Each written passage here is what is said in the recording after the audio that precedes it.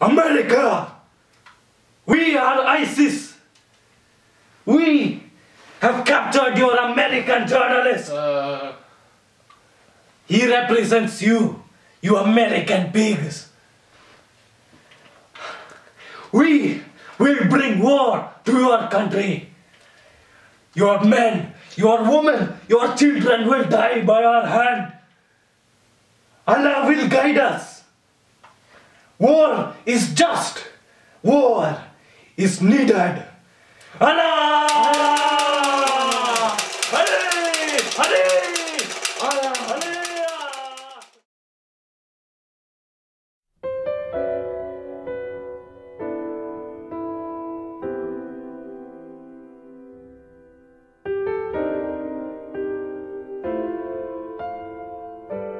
My name is Habib Ahmadi. I was born in a small village in Afghanistan. I am a high-ranking member of ISIS, although I initially joined because I was forced to. I grew up learning and following the objectives of ISIS, but I do not agree with them now. If I ever speak against ISIS, I will be killed. I must live a lie.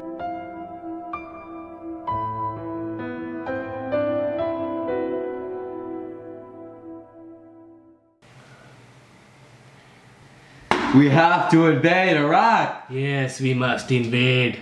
Hurry, come here. We must invade Iraq, Harib. But our soldiers? Yes, they will die, Harib. But it is needed. It is needed, Harib. It's for Allah! But Allah doesn't want to invade Iraq.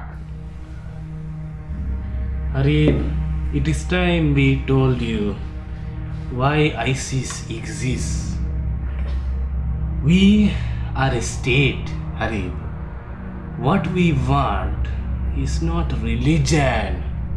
What we want is Oil! and power and women, Harib. What we want as a state is greatness. So what happens if a few of our brothers think that Allah will save them in the battlefield? As long as we are victorious, it does not matter. We will win, Harib. We will be a state that rules the world.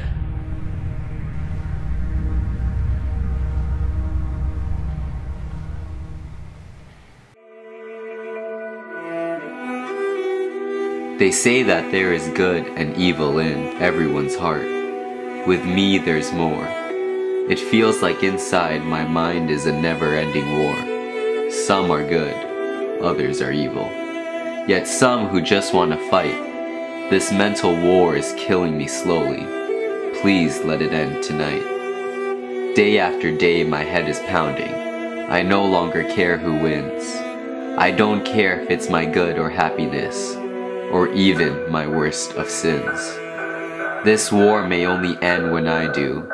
I feel this day is near. Suicide is for the weak, so I'll die very naturally, by a war inside my mind.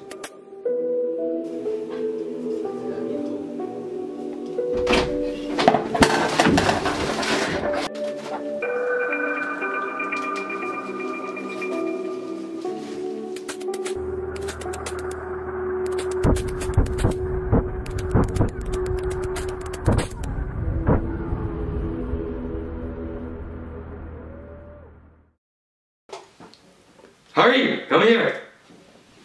Guard the prisoner!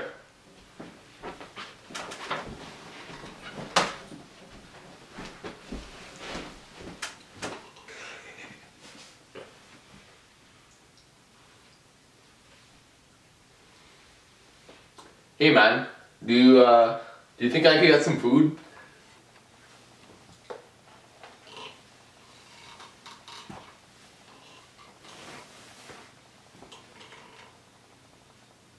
Oh boy! War is atrocious and evil, especially for the soldiers fighting in it. Soldiers are forced to fight for a meaningless cause. They kill and destroy despite the unspeakable toll they face. They are subjected to an onslaught of ideals and propaganda that coerces them into wanting to kill.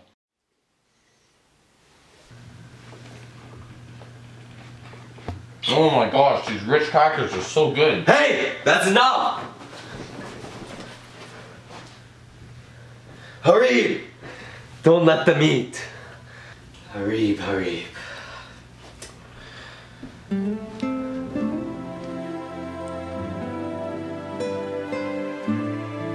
Hey, when you confiscated my stuff, you took a book. It was called All Quiet on the Western Front. In that book, there's a guy named Paul. He used to be this young, compassionate, sensitive man. He wrote poetry and he loved his family. But when he joins the army, he loses his innocence. He becomes a human animal. He acquires mental trauma and slowly becomes desensitized. He's incapable of mourning his dead comrades, connecting with his family, or comprehending a future without war. He doesn't deserve to be in the position he's in. You kind of remind me of Paul. This emotional disconnection has a destructive impact on a soldier's humanity. Paul, for instance, becomes unable to imagine the future without the war, and he's unable to remember how he felt in the past. He also loses his ability to speak to his family. Soldiers no longer pause to mourn fallen friends and comrades. These men are subject to constant physical danger, as they could be blown to pieces at any moment. This intense physical threat also serves as an unceasing attack on the nerves, forcing soldiers to cope with primal instinctive fear during every waking moment. Come, come, Allah,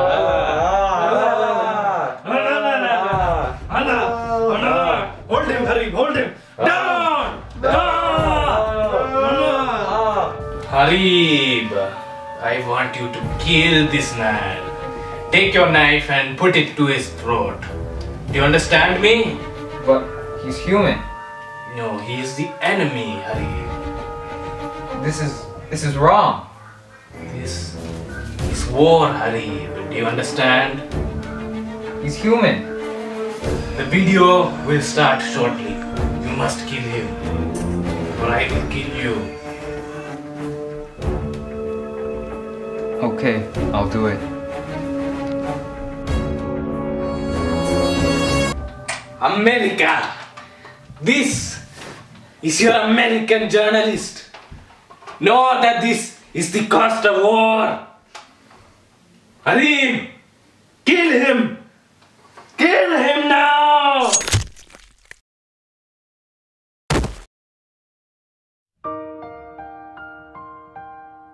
They say that there is good and evil in everyone's heart. With me there's more. It feels like inside my mind is a never-ending war.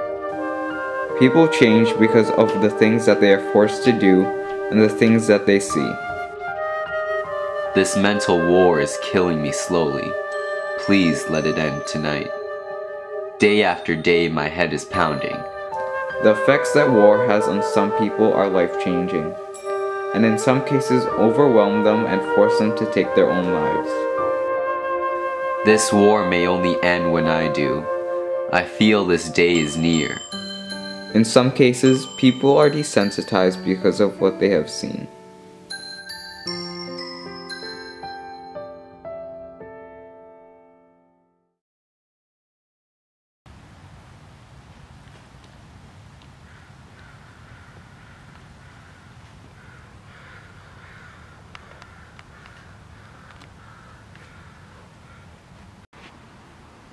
Harib! I have lost my innocence. I will not lose my life too. I am leaving.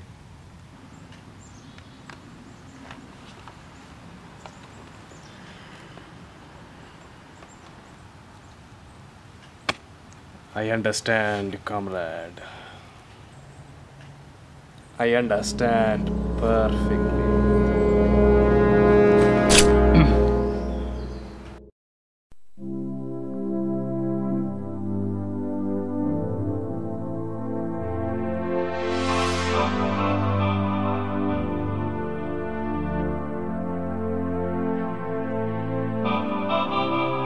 mountain sky and let's dance for a while.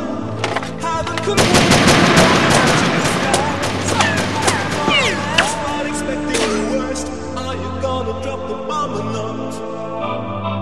Let us die young or let us live forever. We don't have the power, but we never say never. Sitting in a sandpit, life is a short trip. The music's for the sad man. Can you imagine when the race is won? Turn our faces into the sun.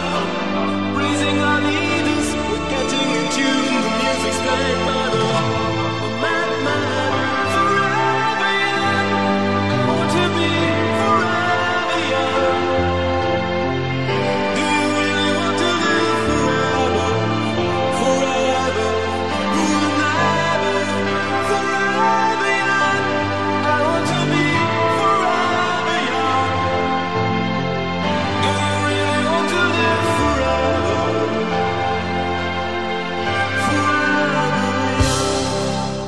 On the surface, this is a hopeful song celebrating the virtues of youth. But a closer listen reveals a fear of aging and death. This song was written during the war, where the singer is hoping for the best, but expecting the worst. Are you gonna drop the bomb or not? Here, it marks the contrast of the forever young.